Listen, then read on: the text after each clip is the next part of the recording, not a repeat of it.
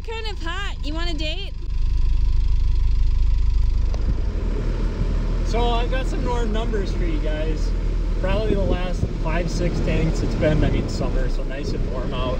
And I've seen 31 and change, 30 and change, a 28, a 29. So it's pretty consistent in there. I'll romp on it a little bit.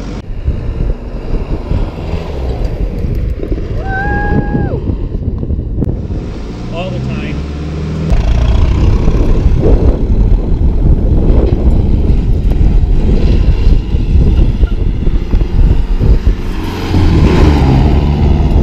Whenever I want to.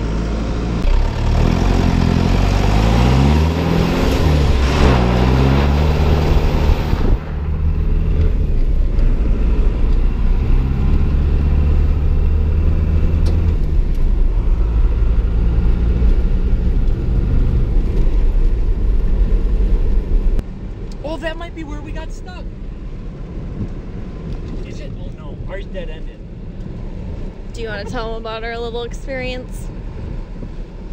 So, girls, before you go out driving with your boyfriend and they tell you you're going to do something fun, make sure that your dad's around with a bigger truck to pull his dumb ass out. Or a shovel. At least a shovel. Or a shovel. At least have a shovel. Something. Because when they bury it up to floorboards and 2.5 foot of snow and they only have 2-wheel drive, you're going to be shoveling with your boots and your hands. Do you have experience in that area? No, this is all just theoretical. This is just, I'm real good at predicting stuff. You didn't, you know, put Becky in the I don't know what in the snowbanks and get her stuck. It was a plowed road. You could see asphalt practically. Yeah, there was like maybe underneath the 2 feet of snow. Oh, no, that's a washboard. Holy crap. Oh. I also didn't spin my truck out on this curb when it wasn't plowed very well. Didn't almost get stuck in a snowbank right there.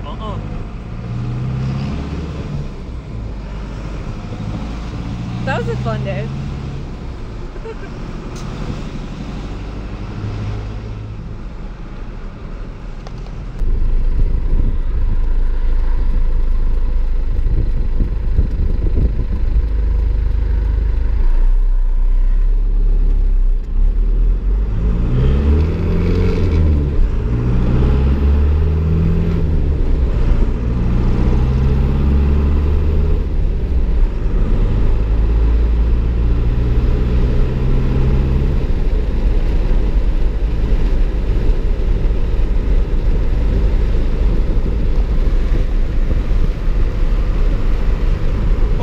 Hear more than just pin noise on that.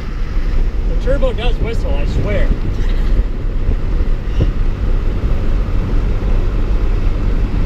This is mostly what Becky does. She just cruises on the highway. That's basically your life. Yep.